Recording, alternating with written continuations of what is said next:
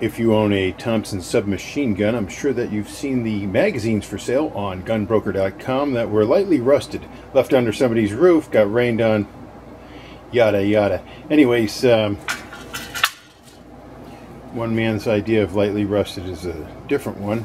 Some of the bluing can be seen on some of the magazines, but for the most part, they are they're brown. They're nasty. They're gross. They're unusable, I would imagine, right now. You sure wouldn't want to stick them into an expensive Thompson submachine gun. So what I'm going to do is clean them up. Evapo-Rust has been recommended to me. I already had some of the WD-40 brand rust eliminator or rust remover, so I've got some dunking away right now already, and I'm going to go check it out, see how that moves along, and then I'm going to do a comparison of the stuff that Evapo-Rust puts out and the WD-40, see which one works better.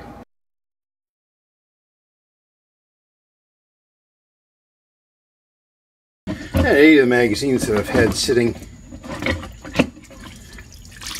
in the WD-40 version of their rust remover, and it's looking pretty good. These have just been sitting there. I haven't thrown them in an ultrasonic cleaner or anything like that. There's a very, very light brushing of these before I put them in there. I knock off pretty much the flakiness, but it stripped the bluing off, and now I'm helping it get down to the rust. The important part is, of course, the inside of the magazines. Hopefully they'll be nice and smooth. And then so I've left them in overnight. See what kind of stripping is required. See if any, a little more scrubbing going on, and maybe I'll have them parkerized. I'm going to compare it to the Evapo-Rust. See how that comes out. Okay, reading the Evapo-Rust rules. It talks about the different levels of rust, and it's anywhere from 1 to 12 hours depending on the depth and age of rust. Check the progress periodically. Once the rust is removed, rinse them with water. So I'll follow those exact instructions, and it looks like I'll be probably closer towards the 12-hour mark when it comes down to it. Very similar jugs here. I wonder. I wonder.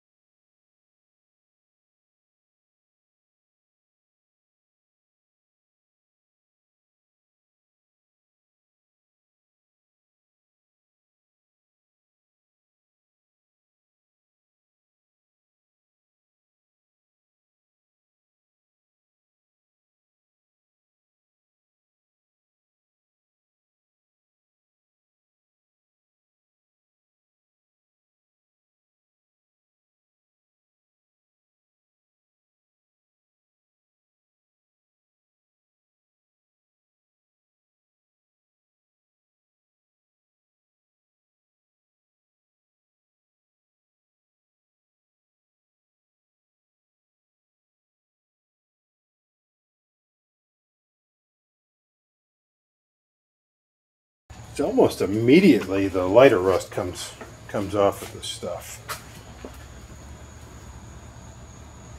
with both products. As soon as this stuff hits it, the rust starts coming right off.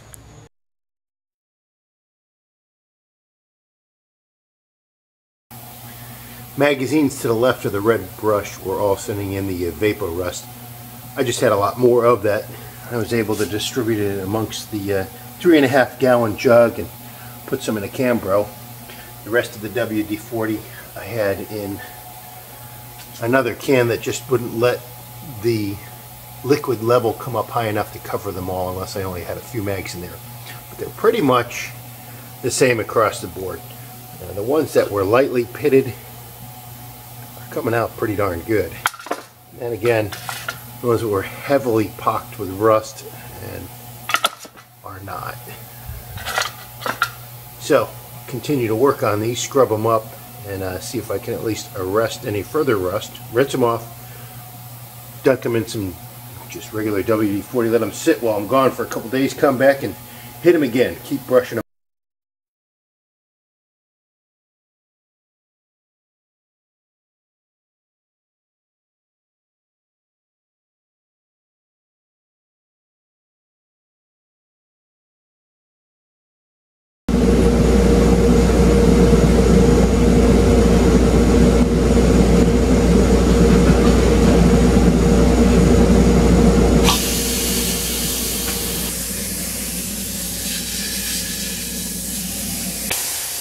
Let's see how this came out.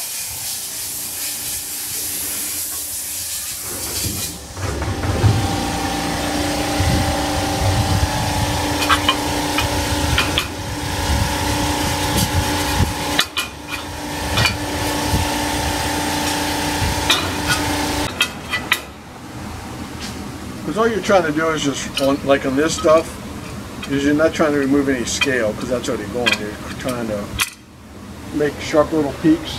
On the park rods, I'm doing that too. You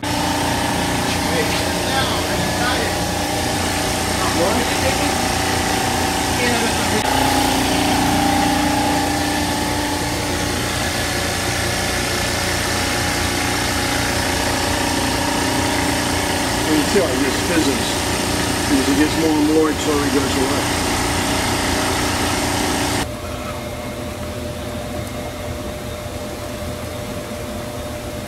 Parkerizing Thompson submachine gun magazines.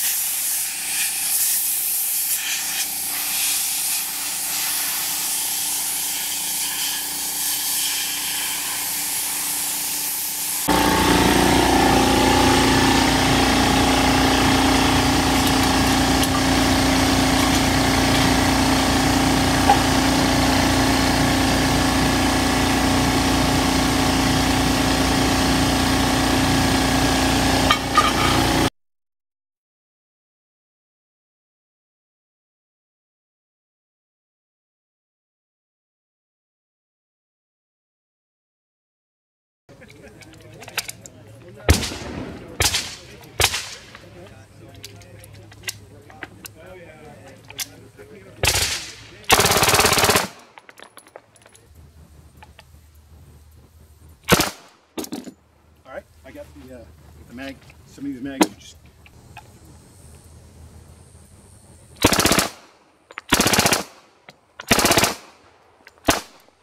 get the hang of it after a little bit.